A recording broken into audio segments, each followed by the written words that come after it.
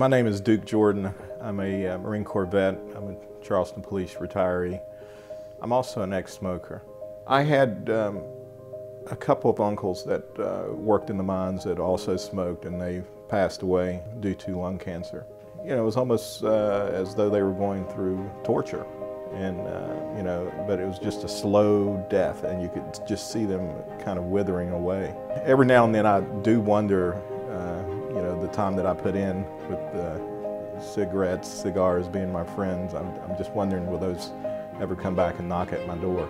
There is a test out there, I understand, and as soon as I can, I will be going in to take that test, because I think it's a great thing to know there's something going on with my body. This test could reveal those things. I'm all for that. I'm going in.